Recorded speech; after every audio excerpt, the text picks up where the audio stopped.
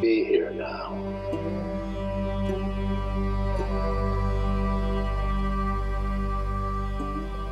If, therefore, thine eye be single, the whole body shall be full of light.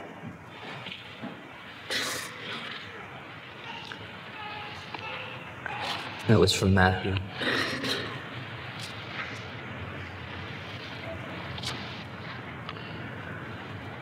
When mind soars in pursuit of the things conceived in space, it pursues emptiness. But when man dives deep within himself,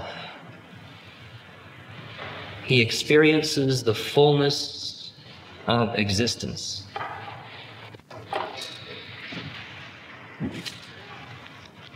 Meher Baba.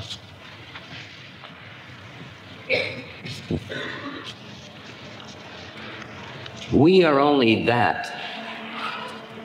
That is, exist only in the world of relativity. The vanity of man jibes at that statement. Man is accustomed to think himself important. His ego, he likes to think, holds the attention of superhuman powers. Gods and demons carefully watch his acts and thoughts, applauding some and punishing others. In himself, man has built a sub-office of the invisible tribunal of divine judges, and there he distributes praise and blame. So says Alexandra David Neel in these secret oral teachings.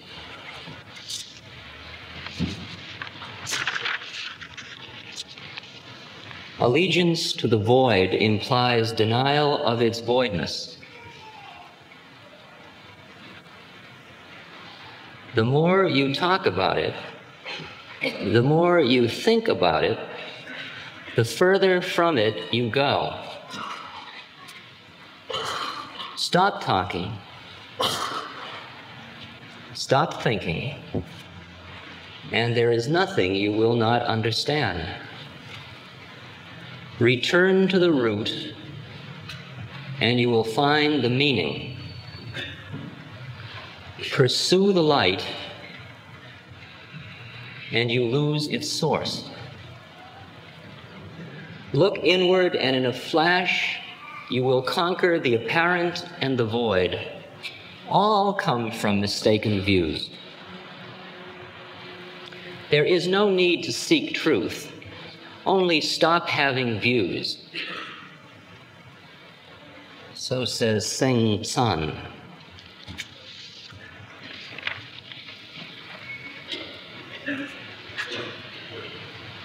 When the mind perceives an object, it is transformed into the shape of that object. So the mind which thinks of the divinity, which it worships, the Ishta Devata, is at length, through continued devotion, transformed into the likeness of that Devata. By allowing the Devata, the God, to occupy the mind for long, it becomes as pure as the Devata. This is the fundamental principle of tantric sadhana, or religious practice.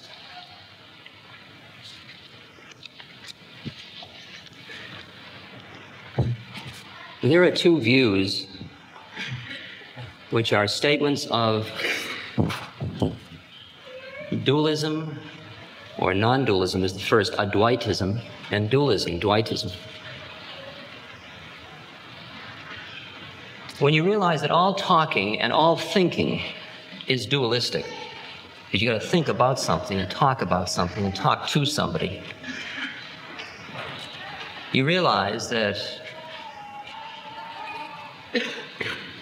and when you realize that what we seek is non-dualistic, we understand the words of Teng San says, stop talking, stop thinking, and just be.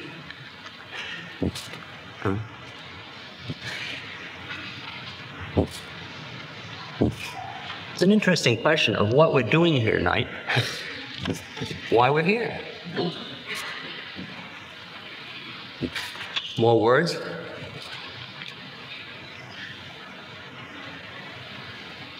I guess we have to be here until we don't have to be here anymore. That's the only way I can figure it. I have the remotest idea why we're here.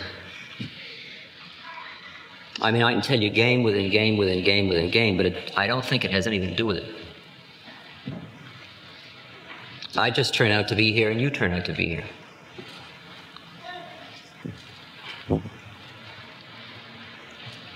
Well, is by our being here, are we getting deeper into a trap? The non-dualist said we would be. He said, stop talking about it and just be it.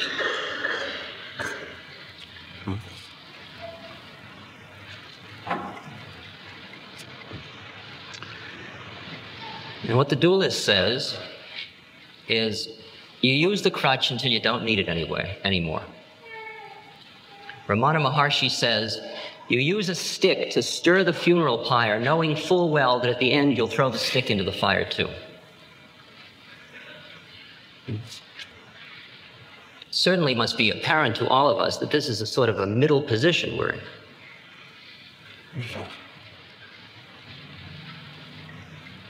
But how can we use this gathering as an exercise in order to help ourselves on the way? This says nothing else to do anyway, but become enlightened.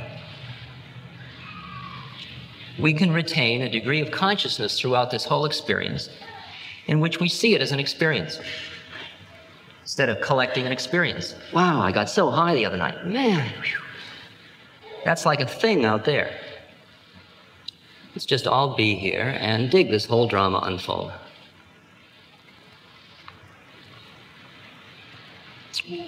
I was trying to figure out, driving up Bayshore, what about holy men trips, because it's very heavy.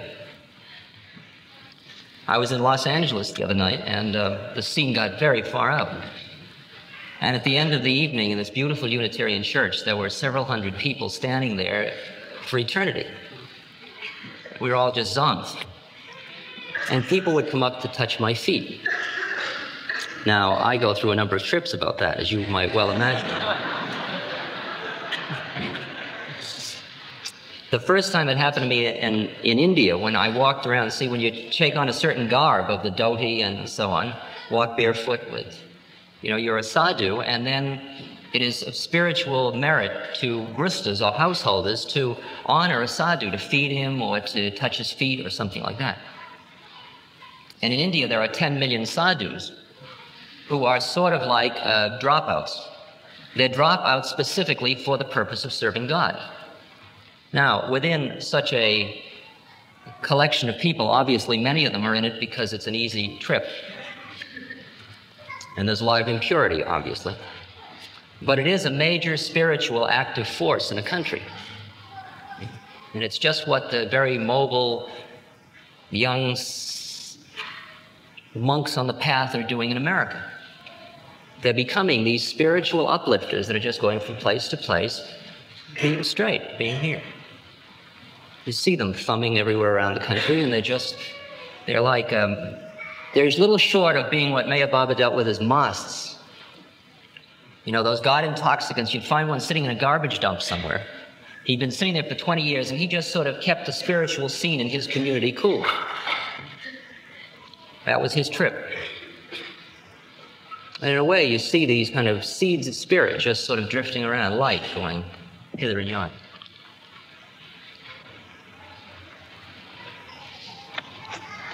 Now, when it first happened in India that somebody touched my feet, I got very uncomfortable because I felt like as I've said before, an overage hippie, explorer, dilettante, whatever else you might call me. But I didn't feel like a holy man. And Bhagwan Das, my guru brother, he's a very, very far out guy. He's the one from Laguna Beach. He said, well, when they do that, he's my teacher, one of my teachers there. He's 23, I think. He said, well, when they do that to you, you just honor them in your heart. You touch their feet in your heart, because you can't do it there because that's not the way sadhus do the thing. Okay, so I started to do that.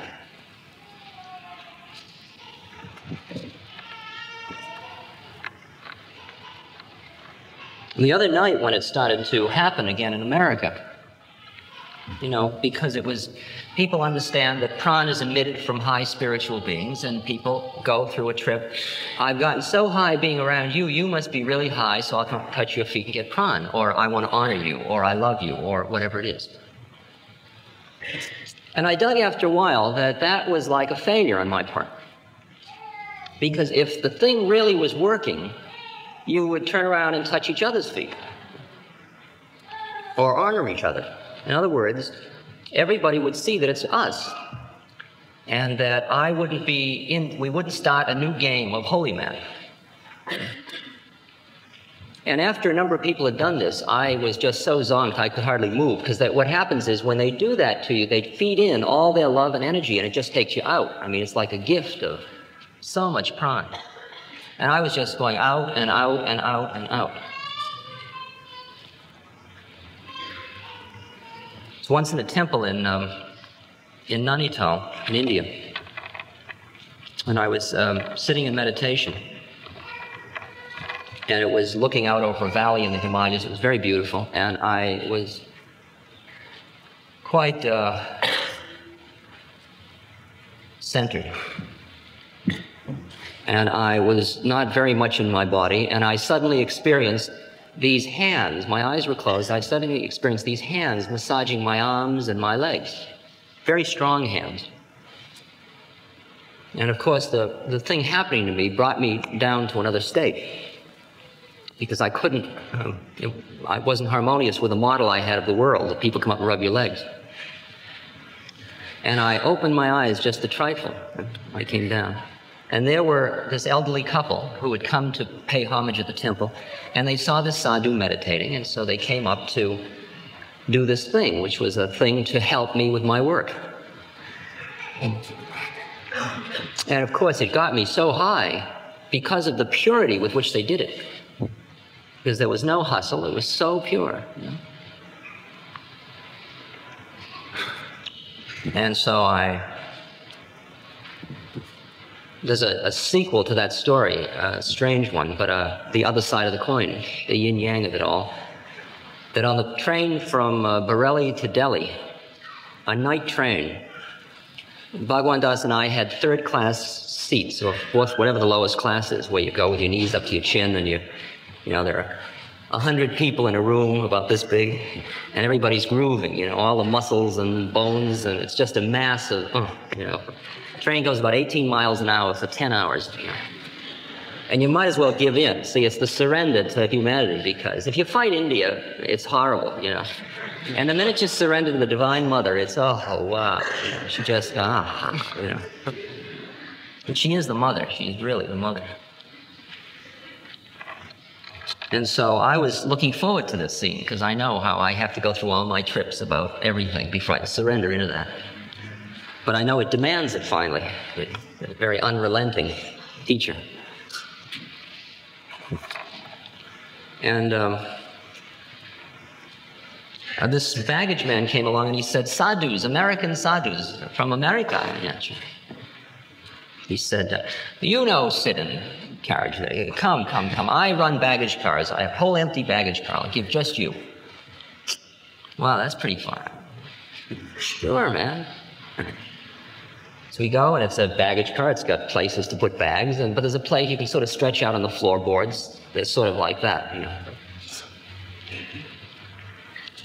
And he says, I won't let anybody, when I want, come in and visit, I'll knock. Closes the door, and he says, all the freight's in the next car. And he goes away, and the train starts. And after a while, his knock, and we let him in, and he says, oh, sadhus, I am so honored to have you here. And I was starting on my trip again, like the people up in the temple. And I'm sitting there, and I'm in the lotus position, and I'm just sort of going with the train and going out on the train on the wheels and so on. And I feel these hands on my legs massaging. And I thought, oh, wow, I'm going to get this trip again. This is like so much, And I really settle into it. So, Then the hands keep going higher and higher and higher and higher and higher until I think, oh, wow, a thought form enters my head.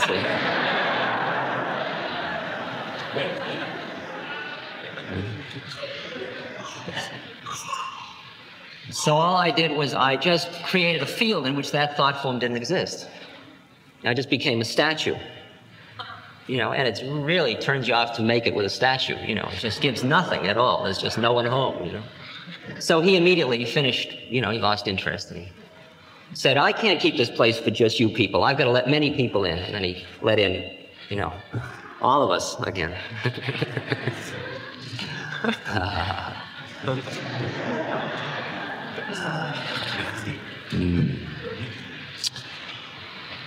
So this happened in Los Angeles, see, there's this feet-touching business, and I thought, well, now, this is getting a little out of hand, because I don't think we can handle all that, you know.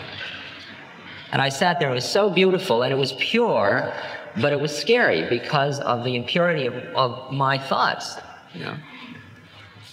Finally, I guess I got to my point, and I stood up and I said, well, everybody, that's showbiz.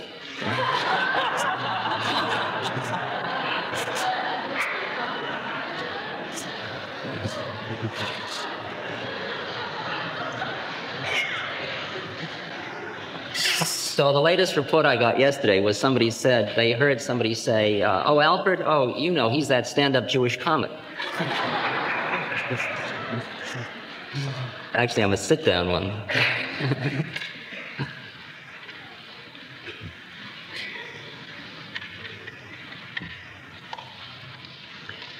Why I've become a holy man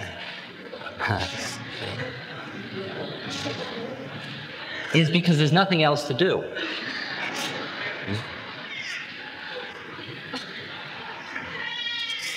And why I come on like a holy man, in other words, why I play the holy man game. Being a holy man and playing the holy man game are quite different.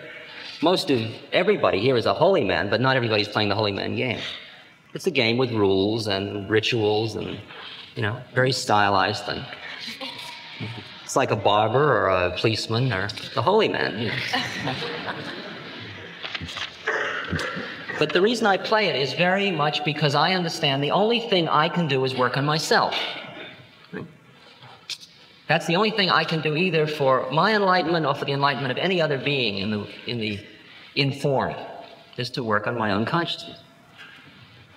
And I dig that when I'm around a certain kind of consciousness, that I'm helped greatly. I'm opened up greatly. And that consciousness is called, in India, in Sanskrit, it's called satsang, and in Buddhism, it's called sangha. You know, in Buddhism, you take you make the three statements. Buddham saranam gacchami, Dharmam saranam gacchami, Sangham saranam gacchami. That's, I take refuge in the Buddha. I take refuge in a being who is enlightened. Somebody makes it. And in Buddha consciousness. I take refuge in the Dharma, meaning the law or the way or the process, the method. The karma, the sanskaras, that's all Dharma. The laws under which you're functioning in nature and all the astral and causal planes that keep you being what you're being at this moment. That's your Dharma. And I take refuge in the Sangha, or the community of monks who are on the path.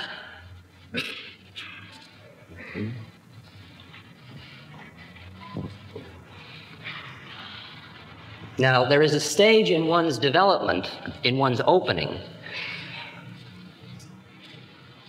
where you are still using methods. And one of the methods, this is the time when the tree is very young, as Ramakrishna says, and it's the time when you're surrounded by a fence to keep it from being broken down. And that's the time when you surround yourself with beings who understand what you understand. That's Sangha, satsang.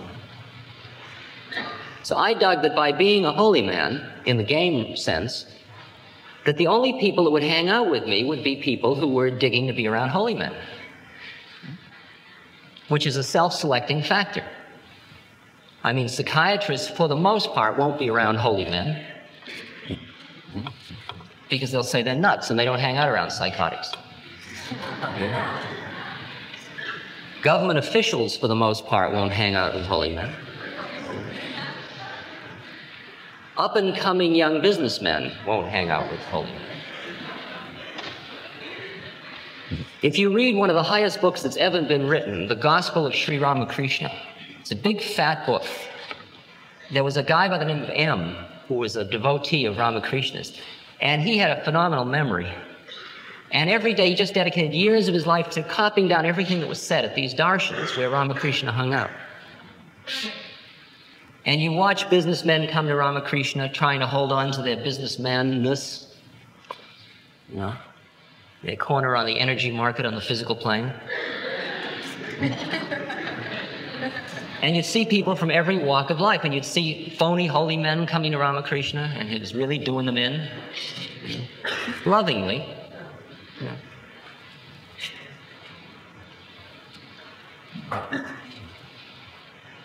The other day I was staying with Laura Huxley down in Los Angeles, and Laura said to me, everything you're doing sounds so beautiful, but what about all the people that are really lost? I mean, what are you doing for anybody like that? After all, everybody that comes to have darshan is somebody who's come to have darshan. That already is a self-selecting factor. And I said, well, as far as I understand light, it just spreads. And that each of us just emits whatever light we have, and it just keeps spreading through everybody it touches all the time. And everything that goes out in waves from each of us, those high beings who are here, who are feeding energy into me, that energy is coming out again for us. We're taking it out, we're taking it out, we're taking it out, and people we will be meeting a month from tonight will be receiving the light that we are sharing at this moment. The purification just goes out like ripples on a lake.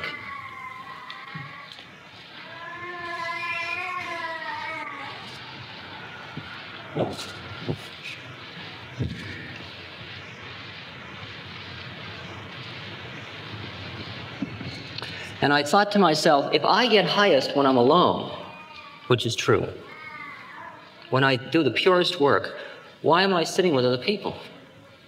Why am I seeking this? Why am I creating? What kind of desires are creating this phenomenon? Since your desires are creating me, as you see me, you might see me as a hippie playing a role, you might see me as a holy man, you might see me as old Dick Alpert, you might see me as Ram Dass, you might see me as somebody who's been to India, you might see me as another cat who's laying out a line, like, who knows? That's your desires. From my desires, that's all this.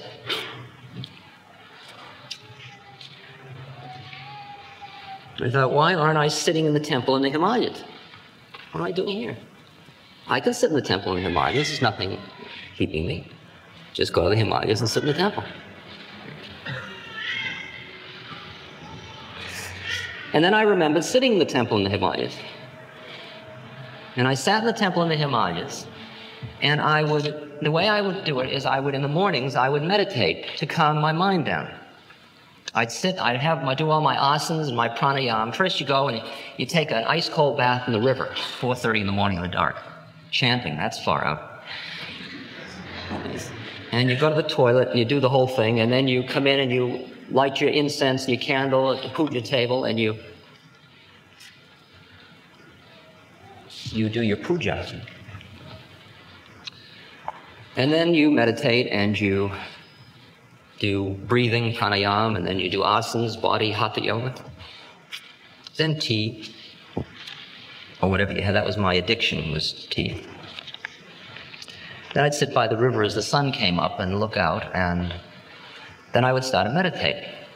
And when I'd meditate, I would do usually this method that I've talked about a lot, the method enunciated by the Southern Buddhists, the Theravadas, the Hinayanas.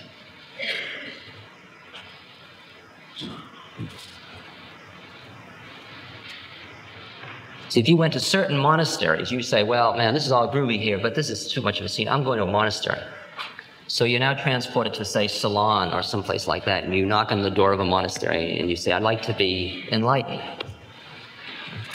And they say, come this way. And you think, aha, I'm in. Really, I'm in. I got one...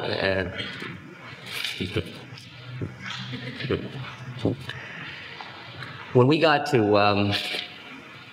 Sarnath, that's where Buddha delivered his first sermon at the Deer Park. We were staying usually at hostels or at temples. And we got to Sarnath, and there was a Tibetan Buddhist temple and a Jain temple, and there's the Indian Mahabodhi Society, and they have a hostel, but you got to pay 50 cents a night. And then there was a Chinese Buddhist temple that was very remote feeling, awesomely remote. So the Tibetan temple was full because the Dalai Lama was coming because they were going to consecrate a new school. The Jain temple didn't like Westerners because they had a lot of trouble and they called everybody hippies. The Mahabodhi Society charged. So we sat in the chai wala, the chai stand, the tea stand, figuring out what to do next. And my guru brother said, well, go get us into the Chinese Buddhist temple. I said, but they don't take Westerners. He said, well, go do it. So he never asked me to do anything. He always fed me and took care of me. So I figured if he wants me to do it, I guess I do it. So I walked into this very Chinese inner garden place in the temple. Awesome, huge sitting stone Buddha in the temple, and that's practically all there is. And it's a huge building as high as this. And there's nothing else practically in the room. There's two Buddhas back to back, actually, little one behind. And I found a man washing the floor, and I said to him, I and another American would like to stay here to study. And he says, he didn't understand, come in this way. And he let me into a room, you stay here. And pretty soon as I sat there, these monks started to drift into the room. They smiled, and I smiled, till there were about 8 or 9 of them. People, monks and others from the temple. And there was a big fan going around. And then this old man monk came in, and he sat down, and he motioned for a young interpreter, and he says, what does he want? So I said, well, this other fellow and I are traveling, and we're making a religious pilgrimage, and we'd like to study for 2 weeks, and we'd like to stay at your temple.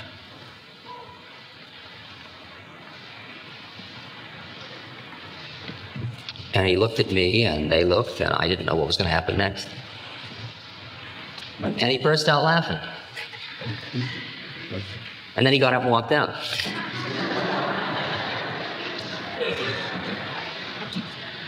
And then all the other 9 monks got up and walked out, and I was left there alone. I thought, well, what do you suppose just happened? I can't. I don't know what just happened.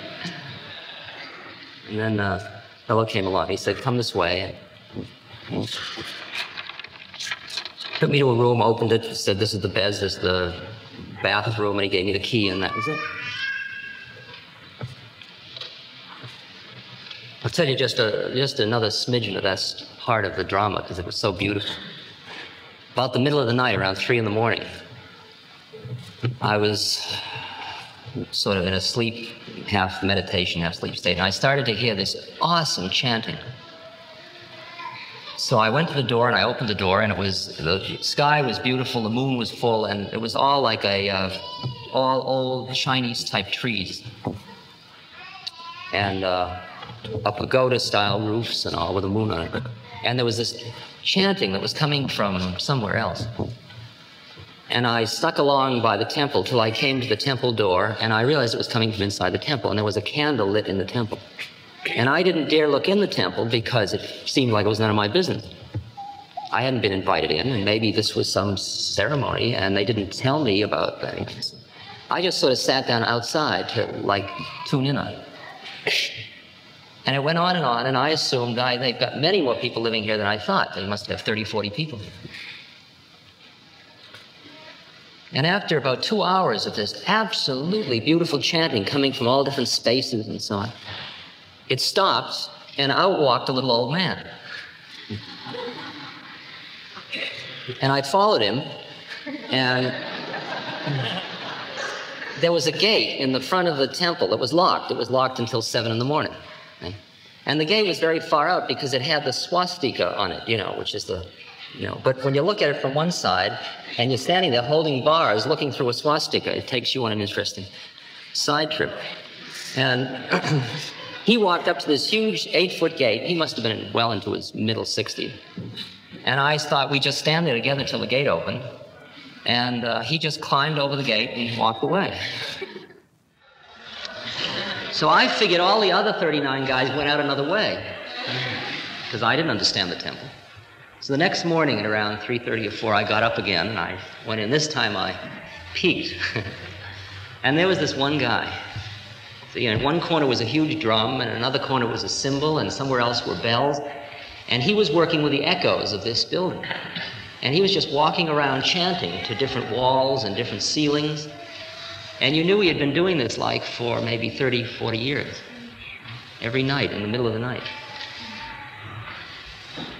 And it was that kind of music.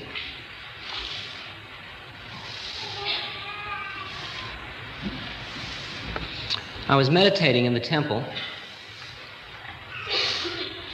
and I was doing the rising, falling. See, if you went into the temple in Ceylon, they'd say, come this way, and they'd take you in a room, and they'd say, you sit right here on this mat. And they'd say, please notice that right in the middle of below your rib cage, when you breathe, certain muscles move. So you breathe, and you see that certain muscles move. And they say, when the muscle moves, follow it. So you follow it, it goes out, and then it goes down. And it goes out, and it goes down. There are a lot of muscles in there, but one of them goes out when you breathe in, and it goes down when you breathe out, or out and in. And that one you tune in on, and every time it goes up, you think rising. And every time it goes down, you think falling. And the man says, you understand? And you say, yes. He says, thank you, and he leaves. You came all the way to Ceylon, see? And you've joyously been accepted into a temple. And you've been put in a room, and you've been told to watch this muscle go up and down, right? And the door's been closed, and that's it. Right? Every day your food's left outside the door. Everybody smiles at you when they see you. Okay?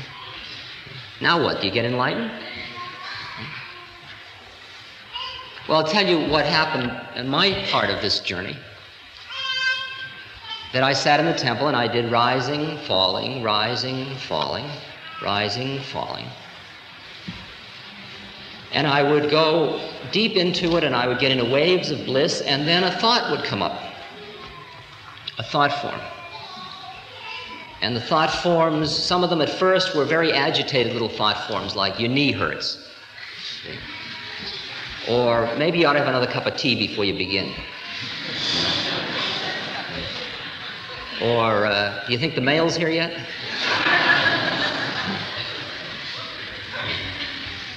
Or, these damn flies.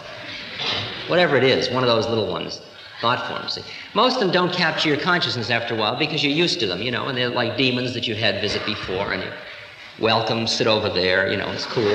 Have some tea, biscuits. We're all here, it's groovy. And you go on doing your thing, rising, falling. They don't want to interrupt you, really. I mean, they just want to create a little hassle. They just want to be known that they're present. And you honor them. You don't try to stop them. You don't say, get out, I'm busy meditating. Sure, you got a pain in your knee? Come on in. Might as well anyway, it's going to come in. What do you want to do?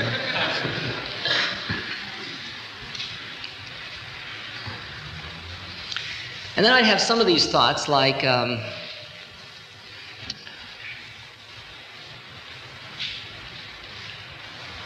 wonder what I'll do back in the United States. Now those I couldn't dismiss so easily. Those would fascinate me, see. And I'm just sitting there hanging out. I mean, one of the hippies in Kathmandu said to me that meditation passes the time till lunch.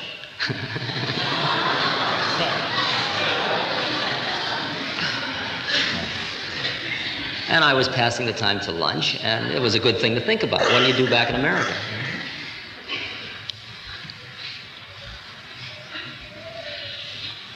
Once I was thinking about that, and in that afternoon, or I think it was that afternoon, maybe the next morning, I got a message that Maharaji wanted to see me. And I went over to see Maharaji, and I came to him, and he said, you were in America last night.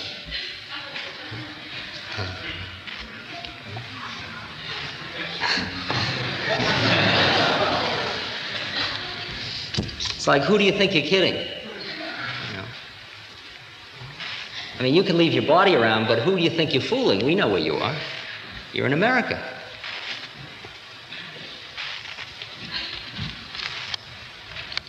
So after a while, when you're just doing this kind of idiot's delight, this rising, falling, rising, falling, rising, falling, and you go through everything you can say to yourself, like, you know, I've got a whole routine of these now. You say, because they've blown my mind so many. I run through them all, I think. You know, things like, for this you got a PhD. You know, rising, falling, rising, falling.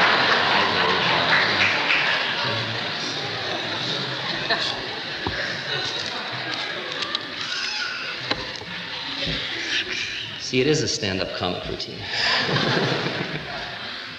Is anybody going to match?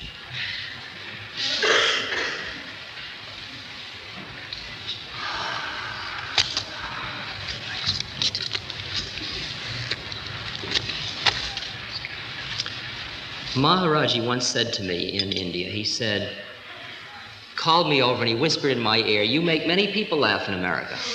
And I said, yeah. He says, that's good. See? It's a 2-in-1 trip.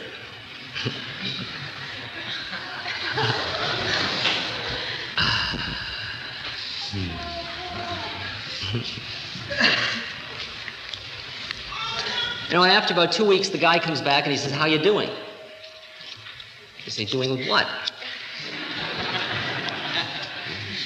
And he understands that you haven't yet heard the first message. So he says, well, I'll tell you, did you notice that right below your rib cage, there are these little muscles?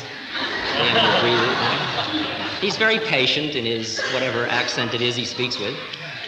You know, and he takes you through the thing. You're a Westerner after all. You got to understand. You think you got to do something.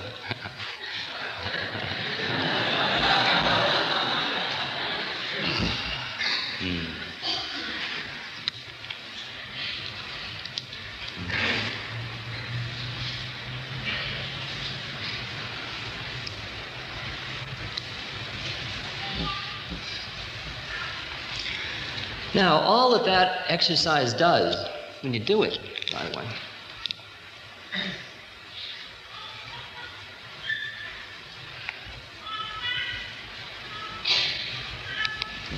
is it helps you burn away all the places you aren't. It helps you burn away all your desires and your attachments by noting them, bringing them into consciousness. Because what you do is you focus on one thing, which could be your breath going in and out. It could be a point of a candle flame, like 2 hands away from your eyebrow, out at the point equal at the height of your ajna is a good place for it. You just sit and hang out with a candle. And there's the candle and there's you, and you're just hanging out together. You're not saying, I am going to see Christ in the candle, or light become me, or you can do all those are other tricks. But the simplest one, this one of one-pointedness, is you just hang out with a candle. There's you and the candle, and then there's all these thoughts. Did you ever see in the spring, and I know in New Hampshire it's certainly very clear, the spring, all those tiny little bugs that hang around lights, millions of them. Well, those are like your thoughts. There's you and the candle and all these thoughts. But because you've got the candle as a focal point, you see the thoughts as thoughts rather than going on each one's trip. Because if you don't have any focal point at all,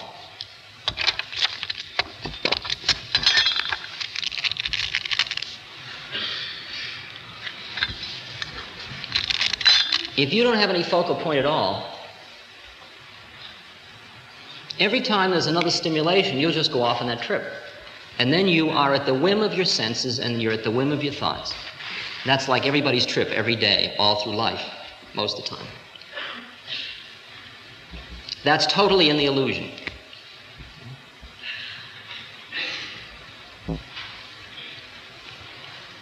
The other end of that scale, of course, is where there's nobody there, and then you're responding to every stimulus. That's when you finish. That's the no-mind state. But where you still are attached, addicted to your rational mind, the game is to bring it down to one point. And then just hold one point and then watch everything else do its dance. All the feelings, all the body sensations, all the thoughts just going by like so much hamburger. I've got to save the world. I'm sick. I've got to do more hatha yoga, whatever your trip is.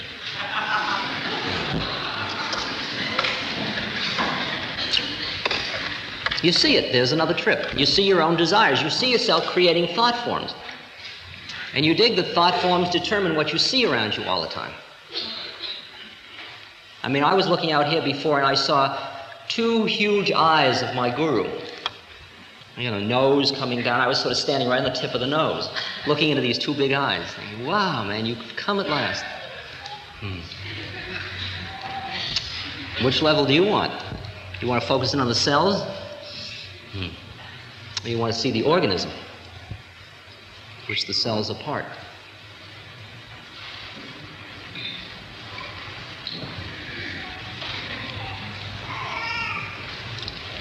And you focus on one point and you just stay on that point, and everything just keeps drifting by until there is only that point. Now that is the farthest you can go in dualism. It's one-pointedness. There's you seeing one point. That's on this side of the doorway. It's all within the illusion in Buddhist terms. It doesn't exist. Nothing's happened yet. Of course, in Buddhist, nothing's ever going to happen either. But nothing's happened yet. I mean, you know. And at that point, the game gets very interesting. Because at that point, the point is to give up the place you've just been standing.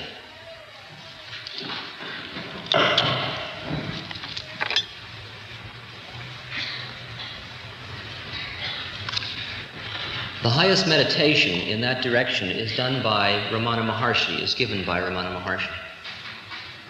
And it's called Vichara Atma, the method of self-inquiry, or who am I?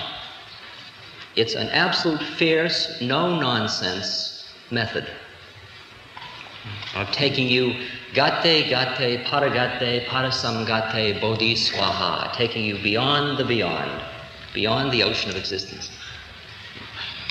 And all you need to be able to do is be totally one-pointed. Because if you can't be one-pointed in mind, you can't do any method in yoga. Hatha yoga is a joke without one-pointedness of mind. Certainly bhakti, devotion, how can you sing love songs to somebody and at the same time be wondering what time you're going to go home? I mean, bhakti is totally one-pointed. It's just your beloved. That's the whole idea of bhakti yoga.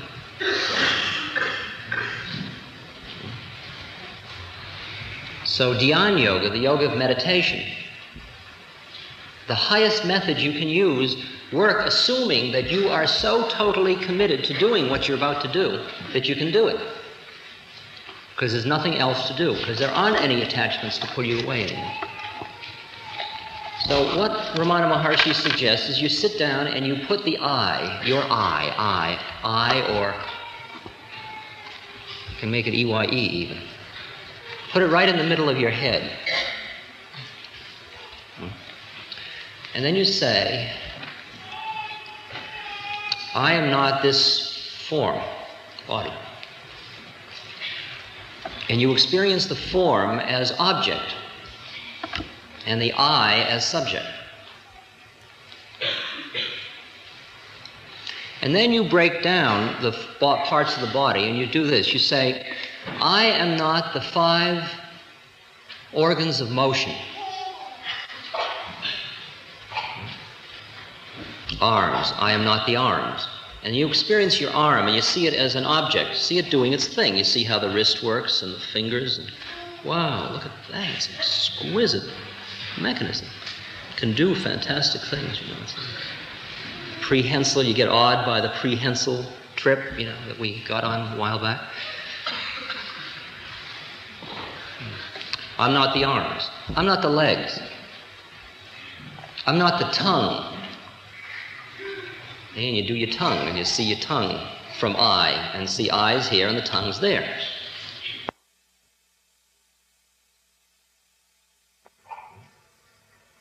Arms. I am not the arms. And you experience your arm, and you see it as an object. See it doing its thing. You see how the wrist works and the fingers. And, wow, look at that. It's an exquisite mechanism. It can do fantastic things. You know. Prehensile, you get awed by the prehensile trip, you know, that we got on a while back. I'm not the arms. I'm not the legs. I'm not the tongue. And you do your tongue, and you see your tongue from I, and see I's here and the tongue's there. I am not the anal sphincter. It's the fourth organ of motion. You feel your anal sphincter tightening and loosening, and you see it there doing its thing, and the eye is in the middle of your head. Fifth one is I am not my genitals. And that takes many people on a number of side trips with a number of demons dropping by. You experience your genitals, and you experience it from the eye in the middle of your head, and you see it as object. Then he says, you say, I am not my 5 organs of sense. Now you listen to your ears hearing. See? You note your ears hearing. Don't identify with your ears hearing, just note them hearing. Note your eyes seeing. Note your nose smelling. Note your tongue tasting. Note your skin feeling. I am not any of those. See, they're just doing their thing in nature. And that isn't who I am either. I'm right back here. I know where I am. Then you say, I'm not the 5 internal organs. I'm not digestion, and you experience the stomach digesting. I am not excretion, and you experience the intestines.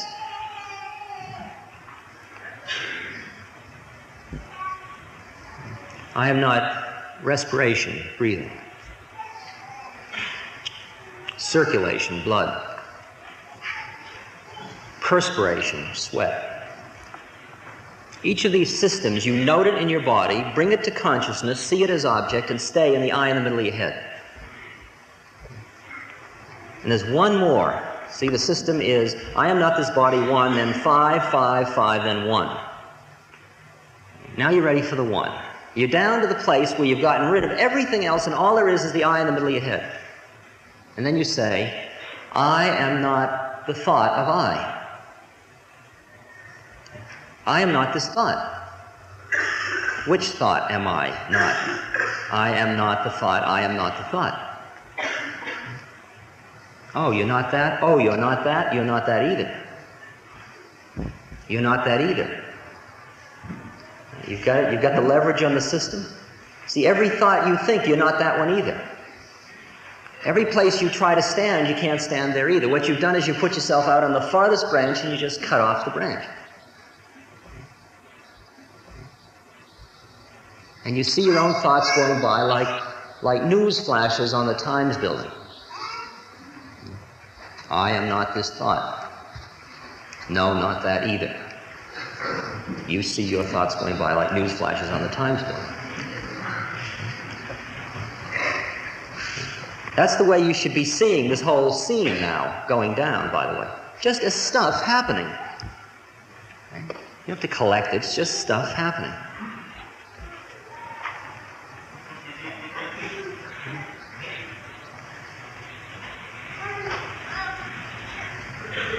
And that's what takes you through the doorway.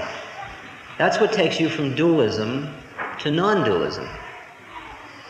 Because at that point you give up the experiencer, you give up the knower who knows. See, God doesn't sit around saying, hey man, I'm God.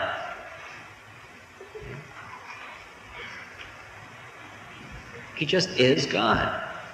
He just is a consciousness. He just is manifesting. He's not laying it on anybody, he just is that.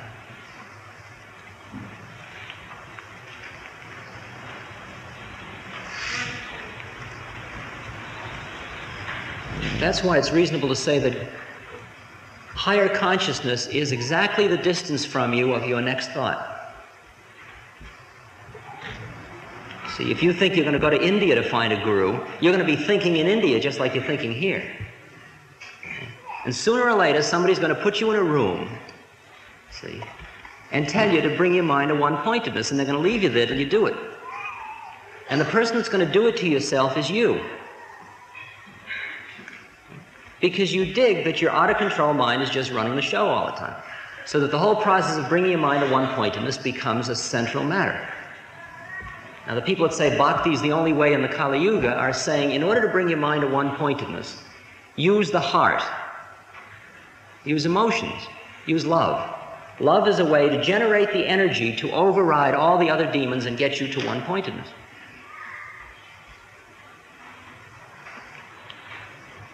And they say Dhyan yoga, or the yoga of mind beating mind.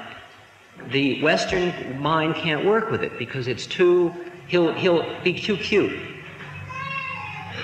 He'll undermine it every time. Only the Westerner's heart is strong enough to override the control of the ego. When you go to try to develop the witness in yourself, the guy who sees or the gal who sees it all going down every day, all the time, that's another part of, it's like in the Gurdjieff system, self-remembering. That's also in the rational mind on this side of the doorway. See? It's part of your rational mind that's digging the rest of your rational mind.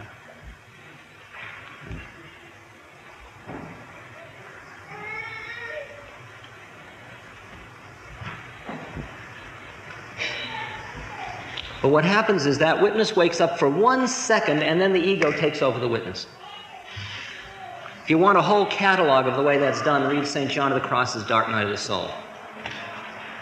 It's got a whole list of them. It's got the groovy one where you've just done pranayama and you've just come into high light, see? You've just transcended your ego.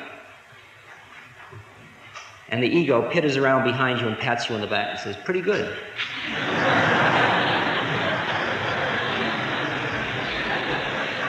And you realize you have an adversary that you hadn't bargained on, you know. Because everywhere you are, the ego's close behind. It's like Mary's little lamb. It's like your shadow. Did you ever try to beat your shadow? The ego's exquisite at taking over any game you can conceive in form, of course. It can make itself in any form. That's who your adversary is. How are you going to stab the enemy when the knife you're going to use to stab him is the enemy? And the arm you're stabbing it with is the enemy. And the thought you're desiring to stab the enemy is the enemy. Gets very heady. Krishna says in the Gita, he who thinks there is a slain or a slayer, or one who is slain, knows not me.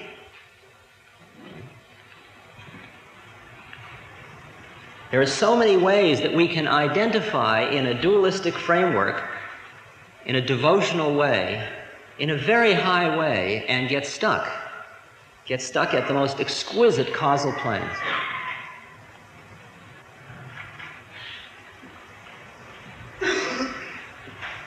And that's what I dug was the problem with the holy man trip, that it tended to play into the desire of people to create dualism. Paul Farmer, who's been traveling with me, said to me, man, what you create is a feeling in people that you're somewhere they're not. And I said, well, that's their problem. That is the problem of he of us who is them. That's our uncooked karma that we're still looking for it out there.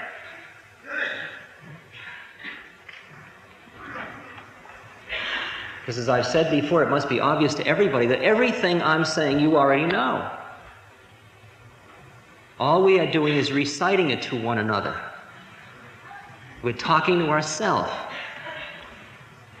All I am is the mouthpiece for us at this moment.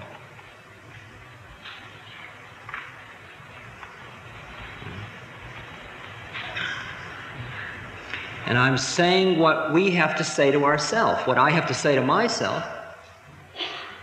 Since there's only us, I guess we all have to say it to ourselves, or we wouldn't be here.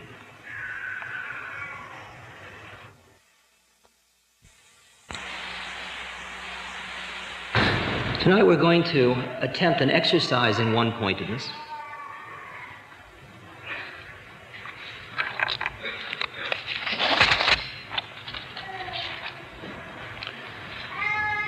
About 3 years ago, I was in Berkeley. I was studying for the summer with Ali Akbar Khan, with Mahapurush Mishra, the tabla, at the Berkeley summer school, Ali Akbar Khan School. And while I was there, I was one day driving. I had an old school bus, and I was driving it across the the San Mateo Bridge. And I picked up a hitchhiker, and we grooved together for a while. And then he asked if he could bring a friend over, and he came to visit one day, and we hung out for a number of hours talking. And at the end of that time, the friend said that he played the guitar, and he'd like to play for me sometime. And I thought, well, that's nice. But I think I'm finished with music. Because I'm at the predicament now where when I take my earplugs and stick them in my ears and go inside, I hear the sounds of the universe. I start to hear Om, and I start to hear choruses, and I start to hear flutes, and I start to hear, but they're divine. And I begin to realize what a gross form it is coming in through my senses. I mean, it's groovy the way music is, but it's still stuff, and behind the stuff, you start to get into this divine sound. And one of the highest yogas is what's called Shabd Yoga, also called Nad Yoga, which is the yoga of inner sounds. And you can just put in earplugs, or do the Vaishnava mudra, or something like that. Close off your ears and just start to listen to your inner sounds. And there are 9 of them. My teacher wrote in a slate, the 9th one is the sound of thunder. After that, you will have a fever for 24 hours. I mean, they know, man. They right down the edge. And then he put a footnote. He says, the sound, he had listed them, and when he came opposite the flute, he had put an asterisk, and he put a note down. He said, the flute is so beautiful, it is like a deer being caught in a trap. You can't go on, because the flute's so beautiful. He says, after a few days, with much abhyas, practice, you can get on with it. In other words, groove with it for a little while and get on. He's pointing out where you might trip, along the way to help you. That was the inner sound. So when this fellow offered to play the guitar, I sort of, well, that's groovy, but man, that's not my trip. And as I was getting ready to go to India, I was visiting a fellow in Berkeley, and he said, I'd like you to hear this tape. And he put on a tape of guitar. And it was a very beautiful thing, and it was sufficiently beautiful, so I had my tape recorder there. I said, can I make a tape? Because I'm going to India, and I'd like to have that with me.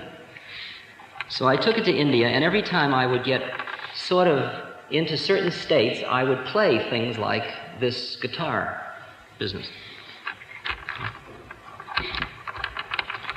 At that time, I did not realize, really, that the same guy was those 2 guys. Now, I came back to America, and about 2 weeks ago, I was talking with somebody about Sufism.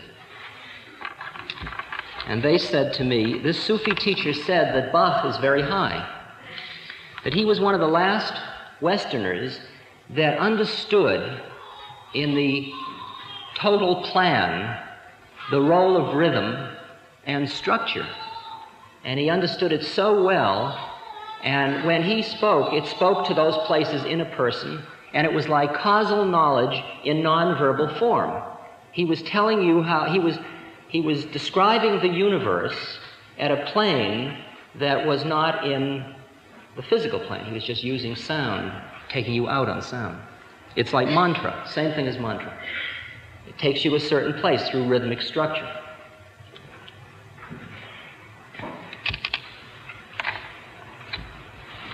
And at that time, I remember thinking, gee, wouldn't it be a groove to try an exercise with Bach? Because that will bring the whole Western business back into perspective and so on. And last Tuesday night here, after I was leaving, a fellow came up and he said, you remember sitting and talking one day? He said, I play the guitar. and that was the guy that played Bach. So he is here tonight. I said to him, why don't you play next Tuesday night with us? He said, I'd love to. He's a lover of Baba also. And I thought we would do this as a meditation exercise. Now, in order to do that, you can get caught in the sheer beauty of the structure you're going to hear, and you can stay as the enjoyer of the beauty. If you do that, you've blown the exercise. It's groovy, and enjoy it this lifetime, and, you know, hear some more guitar, right? Or you can use this as an exercise. Just become one with the sound. Let it do it to you. Let the music do you instead of you listening to the music. Forget you're a listener and just be the music.